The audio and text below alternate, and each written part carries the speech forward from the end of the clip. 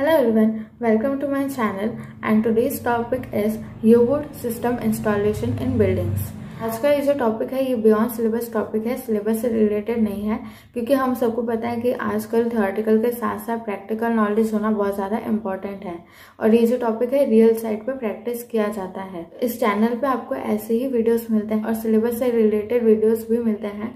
इस चैनल पे बने रहिए और फिलहाल इस वीडियो पे बने रहिए अगर आपको प्रैक्टिकल नॉलेज गेन करनी है तो चलिए वीडियो को स्टार्ट करते हैं।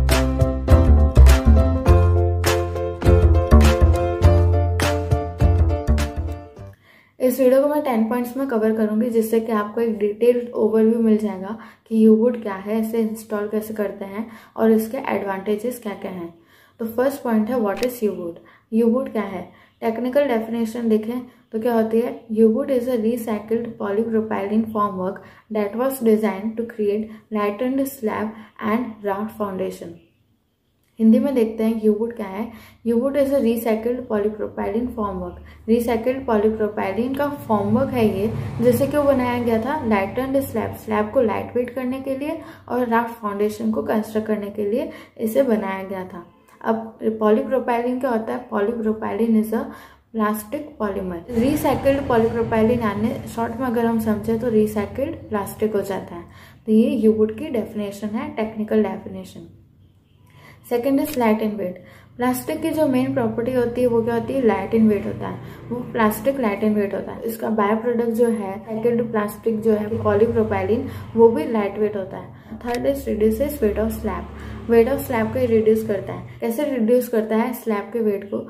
देखिए, जो स्लैब की डिजाइन होती है बॉटम और टॉप रेनफोर्समेंट वो तो सेम ही रहेगी। टॉप और बॉटम रेनफोर्समेंट के बीच का जो स्पेस होता है वो कंक्रीट से हम फिल करते हैं आरसीसी स्ट्रक्चर में, बट यहाँ पे हम क्या करेंगे, उसके बीच में हम यूबूट को इंस्टॉल कर देंगे। जो कि प्लास्टिक है, लाइट इन वेट है, उसे हम इंस्टॉल कर देंगे और दो यूबूट के बीच में हम ट्रायंगुलर रेनफोर्समेंट लगाएंगे ताकि उन दोनों के बीच का जो डिस्टेंस है वो मेंटेन रहे through out the life of building.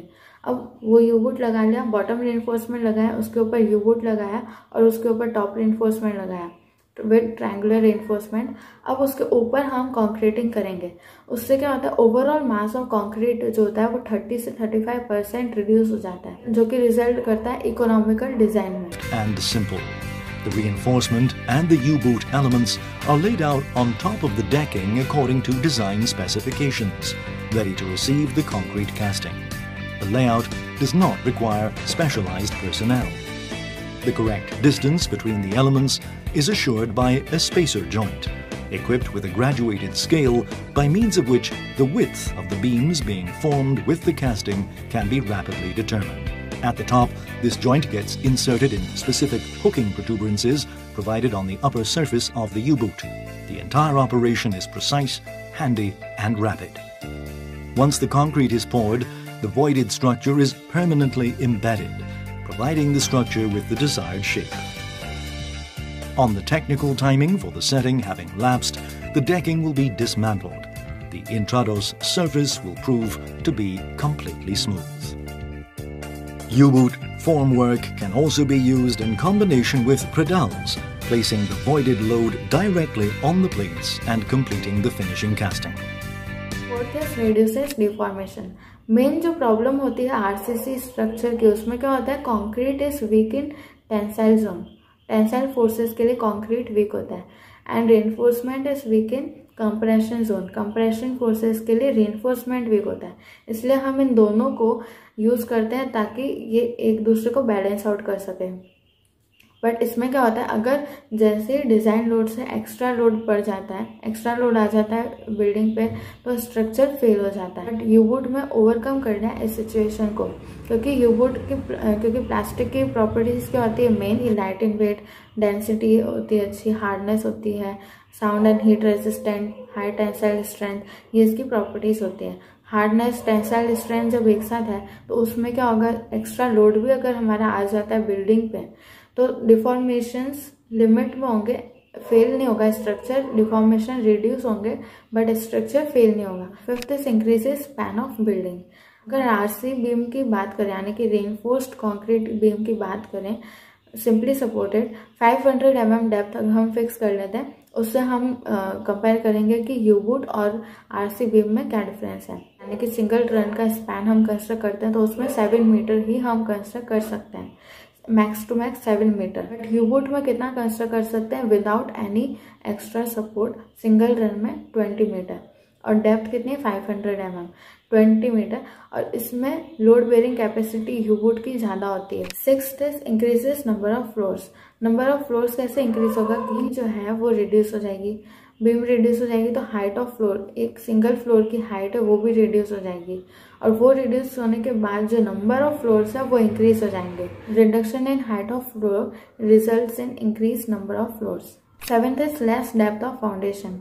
Foundation की लेस डेप्थ हम क्यों रखेंगे, क्योंकि जो ओवरऑल मास ऑफ स्ट्रक्चर है वो रिड्यूस हो गया, क्योंकि 35% तो कॉन्क्रीट का रिड्यूस हो गया, और रिडक्शन हम मान लें 50% रिड्यूस हो जाता है। जितना कम लोड बिल्डिंग का फाउंडेशन पे आएगा उतना कम डेप्थ की फाउंडेशन की हमें ज़रूरत है, तो डेप्थ ऑफ फाउंडेशन हम डिक्रीज कर सकते हैं। इसमें एक्सकेवेशन कॉस्ट भी हमारी रिड्यूस हो जाएगी, जो एक इसके साथ ही इंटर रिलेटेड प्लस पॉइंट है। 8th is anti-seismic buildings.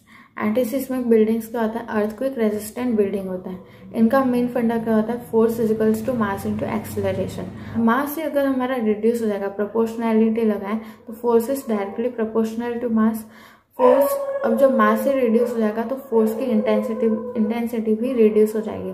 जो अर्थक्वेक फोर्सेस आते हैं, आफ्टर शॉक्स और प्री शॉक्स जो आते हैं, उसकी इंटेंसिटी रिड्यूस हो जाएगी। क्यों? क्योंकि मास रिड्यूस हो गया। अब वो रिड्यूस हो गया तो एक्सेलरेशन भी रिड्यूस हो जाएगा। 9th is sound and heat resistant. अब साउंड रेजिस्टेंट है तो क्योंकि प्लास्टिक शेल्स हमने यूज़ किया इसलिए वो साउंड रेजिस्टेंट है। और हीट और फायर रेजिस्टेंट, मतलब हीट है तो फायर रेजिस्टेंट ही है। फायर रेजिस्टेंट बिल्डिंग भी कंस्ट्रक्ट कर सकते हैं अगर हम यूबूट सिस्टम का इंस्टॉल कर रहे हैं तो। 10th is construction of mushroom pillar is possible.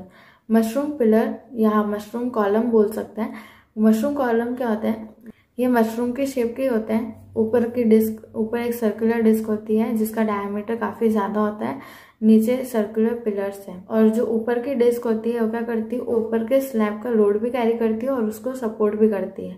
तो यहाँ ऐसे सपोर्ट करती है और ऐसे लोड कैरी कर सकती है ये कि यहाँ पे हमें बीम की ज़रूरत नहीं पड़ेगी, यानी कि बीम लेस बिल्डिंग भी हमारी बन सकती है अगर मशरूम पिलर हम कंस्ट्रक्ट कर रहे हैं तो। मशरूम पिलर जो है वो काउंटरएक्ट करते हैं शेयरिंग स्ट्रेसेस को।